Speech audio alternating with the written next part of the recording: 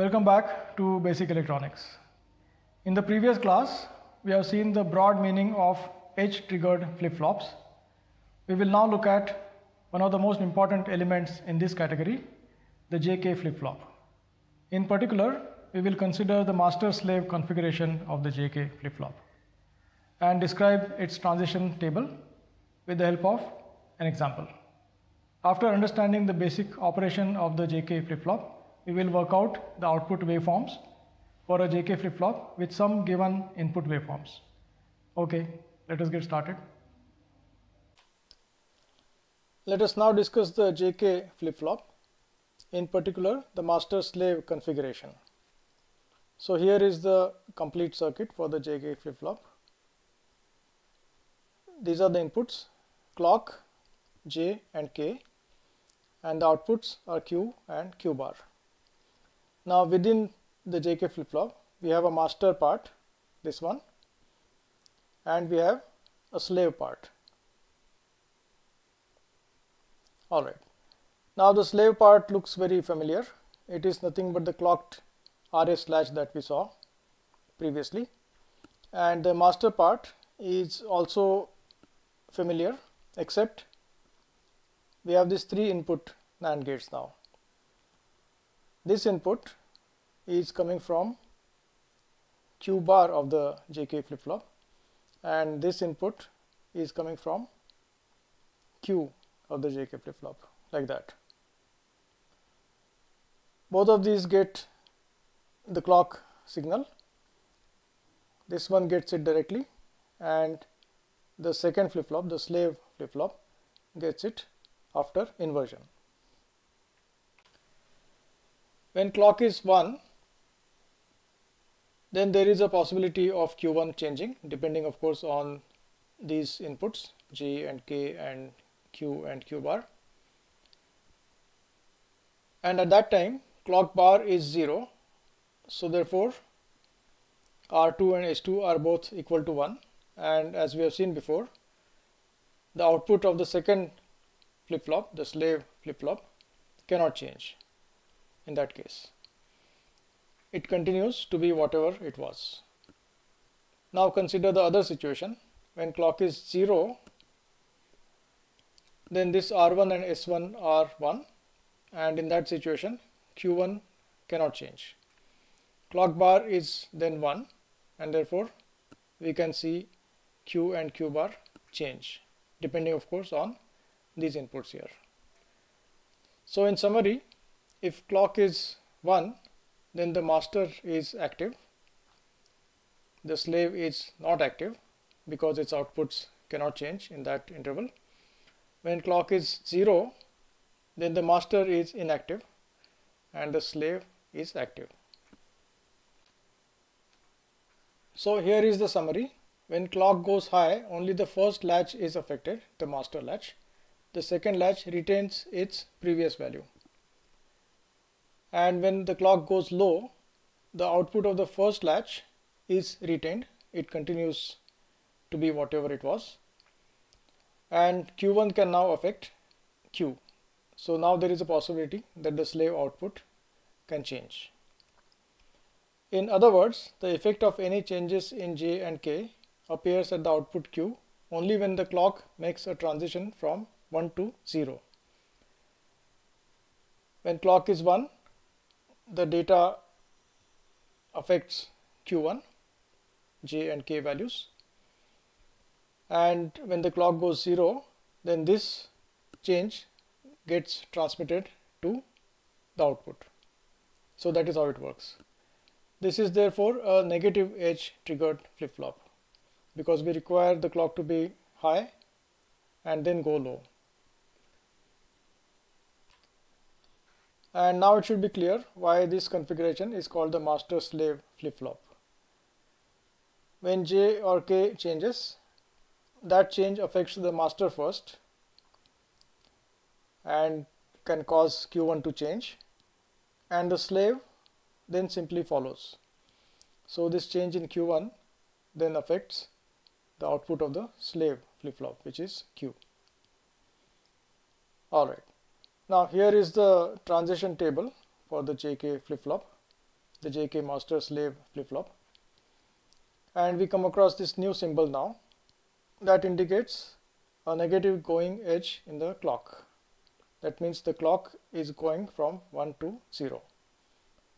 So only if that happens, all of these entries are valid. There is this new notation now, Qn plus 1, and that is used to denote the value of Q after the nth clock pulse. And by the same token, Qn means the value of Q before the nth clock pulse. And as we look at some examples, the nomenclature here will become clear. Alright, now let us look at this truth table. If J and K are both 0, then Qn plus 1 is the same as Qn. If J and K are both 1, then Qn plus 1 is Qn bar, that means the inverse of what it was earlier. If J is 0, K is 1, then Qn plus 1 becomes 0, independent of its past value. And similarly, if J is 1, K is 0, then Qn plus 1 becomes 1, irrespective of its past value. And this is a new feature. Note that the JK flip-flop allows all 4 input combinations. That is something that did not happen with the RS flip-flop. Let us look at some waveforms now for the master-slave JK flip-flop, which we saw in the last slide. Here is our clock, and the active edge of the clock is indicated with this arrow here. And in this case, that's a negative going edge, because our flip-flop is a negative edge triggered flip-flop. This is the J input, and that is the K input. And as a result of these input conditions, we want to figure out how these variables R1, S1, Q1, R2, S2, Q are going to vary. Q, of course, is the output of the flip-flop. In the beginning, we will assume that Q is 0. Let us start with some observations before we begin with the plot. These variables R1 and S1 would be 1 if the clock is 0, and that holds irrespective of the other inputs. And similarly, R2, S2 would be 1 if clock bar is 0. That means clock is equal to 1. So in these intervals, when a clock is 0, here or here or here, we are going to have R1 and S1 equal to 1 as shown here. And in these intervals, this one, this one, this one, and so on, we are going to have R2 and S2 equal to 1. So that is something that we can draw without even thinking of the other inputs to these gates. Let us consider this interval in which clock is high, and as we just mentioned, when clock is high, R2 and S2 are 1, no matter what the other variables are. And what can we say about Q? If R2 and S2 are 1, R2 equal to 1, S2 equal to 1, this latch will hold its output, and therefore Q does not change. So Q remains equal to 0. Alright, now let us look at R1. When clock is 1, that means this input is 1. R1 is the NAND of J and this input, which is Q bar. And since Q is 0, Q bar is 1, J is also 1, and therefore R1 is equal to 0. What about S1? S1 similarly is the NAND of K and Q, and since K is 0, S1 is going to be 1. Now if R1 is 0 and S1 is 1, that means Q1 is going to be 1. That is what we have shown over here. Let us now talk about this interval in which clock has become low once again. And as we discussed, R1 and S1 are going to be 1 in this interval.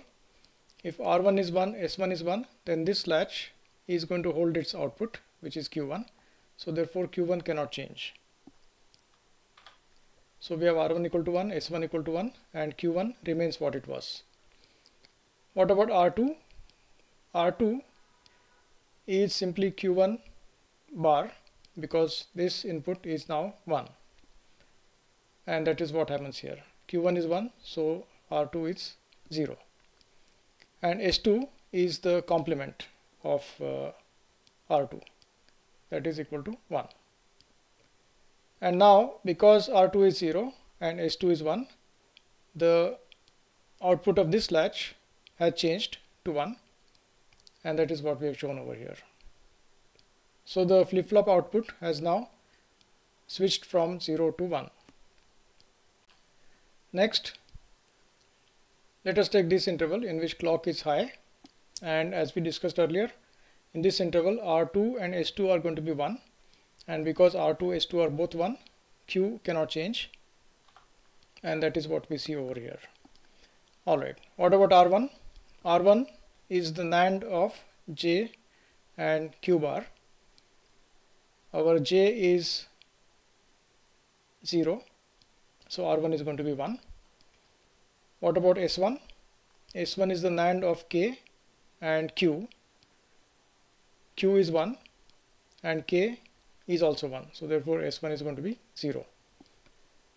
If R1 is 1 and S1 is 0, that means this latch is going to be reset to 0, and that is what we see over here.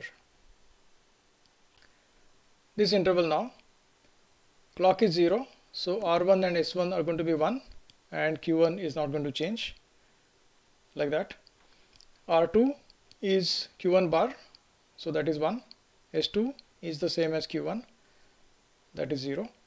And now with R2 equal to 1 and S2 equal to 0, Q is going to be reset to 0, the output of this second latch.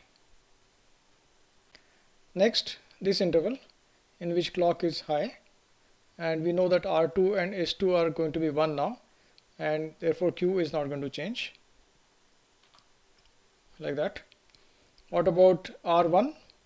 R1 is the NAND of J and Q bar. Q bar is 1 and J is also 1, so therefore R1 has gone to 0. What about S1? S1 is the NAND of K and Q. K is 1 and Q is 0, so therefore S1 is 1. If S1 is 1, R1 is 0, Q1 is going to change to 1.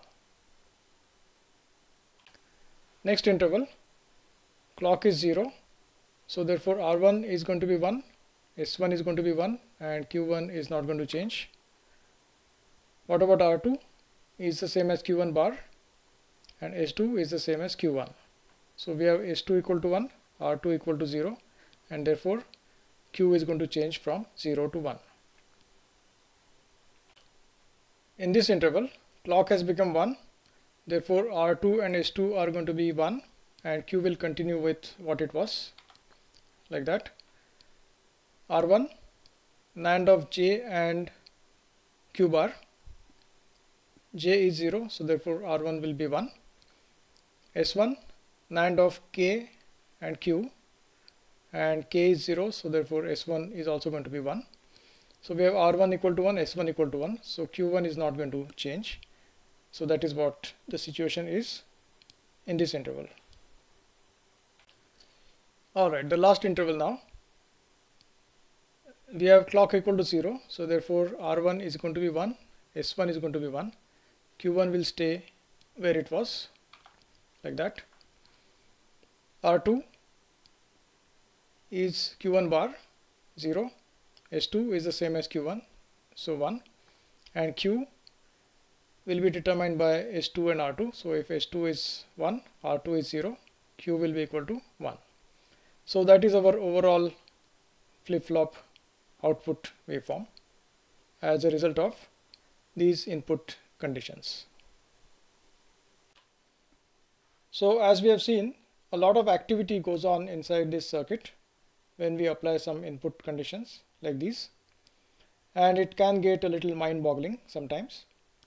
But there is some good news, and that is we have this transition table, and we can use this table to go from the input conditions directly to the output Q of the JK flip-flop. and let us see now how that can be done. Let us start with Q equal to 0, and from this table we know that Q can change only after a negative clock edge. So only after this time can Q change. And now let us figure out whether Q changes from 0 to 1 or it remains equal to 0. And that is decided by this table entry here. So just before this active edge, which is the negative edge in this case of the clock, let us look at the values of J and K. So just before that edge, J is 1 and K is 0.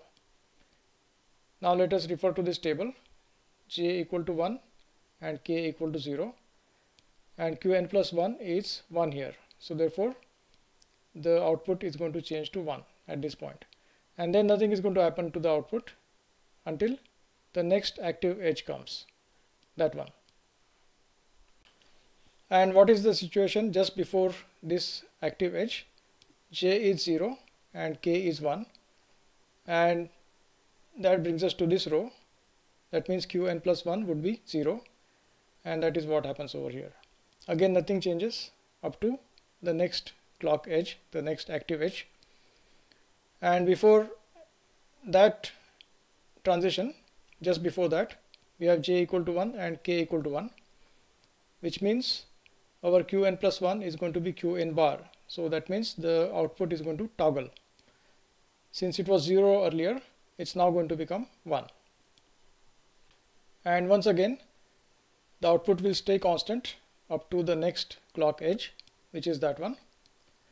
And before that clock edge, we have J equal to 0, K equal to 0. That brings us to this entry in the transition table. And that says that Qn plus 1 is equal to Qn. That means Q will continue to be what it was. Since it was 1, it will continue to be 1. So that is how simple it is. We really don't need to tax our minds with what goes on inside the flip-flop. And this transition table makes things nice and easy. JK flip-flops can be made either as positive edge triggered flip-flops or negative edge triggered flip-flops. We have already looked at the functionality of this one earlier. That is the transition table for a negative edge triggered flip-flop. And similarly, here we have a positive edge triggered flip-flop, and that is the table for it. The only difference is here we have a positive going clock edge as the active edge. Here we have a negative going clock edge as the active edge. Otherwise, these entries are identical. And commercially, both negative and positive edge triggered JK flip-flops are available as ICs. Here are some examples.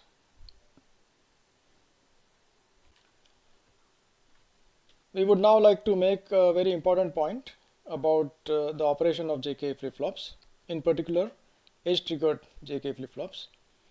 And we will do that by taking a negative edge triggered JK flip-flop as an example, as shown here.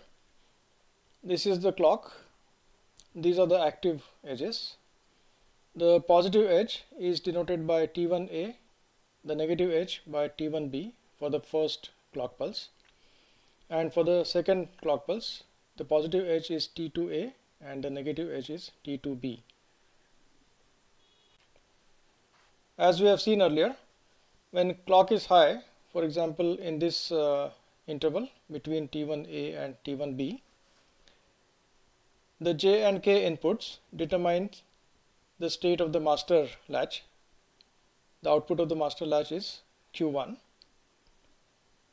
During this time, clock bar is 0 and therefore the slave is not enabled. Its output does not change. That is, Q does not change, and Q is the flip-flop output. So during this time, we don't see any change in the flip-flop output, although things are happening inside the flip-flop in the master part. Alright. Now when the clock goes low, the slave flip-flop becomes active. The master does not allow any changes anymore in Q1. The slave flip-flop becomes active, and now this change which happened in Q1 in the earlier phase, that is clock equal to 1 phase, it gets transferred to the slave output, which is Q. In short, although the flip-flop output Q can only change after the active edge, that means just after T1B or T2B, the new Q value is determined by the J and K inputs just before the active edge. That means just before T1B or just before T2B, etc. So in order to figure out what's going to happen to the flip-flop output after the active edge, we need to look at the inputs just before that particular active edge. And that is a very important point, and we must remember this point when we look at circuits which involve JK flip-flops. Let us now look at an example, and let's start with the positive edge triggered flip-flop. Here is the transition table.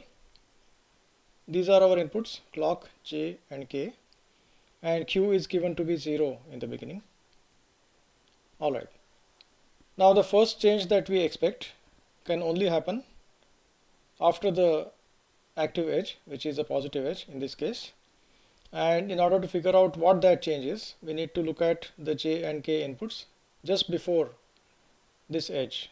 And in this case, J is 1, K is 0. We now go to this table, J is 1, K is 0. So Qn plus 1 is going to be 1. And that will happen just after the active edge. So that is what we see over here. Next change will happen at this active edge. And just before that, J is 0, K is 0, and in that case Qn plus 1 remains equal to Qn, so therefore this Q equal to 1 will continue until we come to the next clock edge, the active edge. At that point, or just before that active edge, we have J equal to 0, K equal to 1, and then we expect Qn plus 1 to become 0, and that is what we see here. The next active edge is here. And just before that, we have J equal to 1, K is also equal to 1. So we look at this entry in the transition table, and we see that Qn plus 1 is Qn bar. That means the output of the flip-flop toggles. And since it was 0 earlier, it will become 1, like that. And after that, we have this active edge. Before that, we have J equal to 0, K equal to 1 there, and therefore Qn plus 1 will become 0, like that. And when the next active edge comes, this one, just prior to that we have J equal to 0, K equal to 1, and Qn plus 1 then becomes 0, and since it's already 0, we don't see any change. Let us now consider the same inputs being applied to a negative edge triggered JK flip-flop. And as we have commented earlier, the only difference between the two transition tables is the active edge. We have a positive clock edge as the active edge here.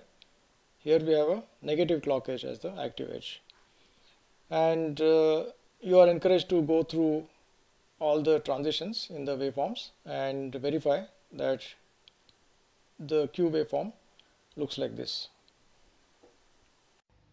To conclude, we have looked at the JK flip-flop, in particular the master-slave configuration. We have seen why the J and K input values just before the active edge determine the output of the flip-flop just after the active edge. This is an extremely important point and is therefore worth repeating here.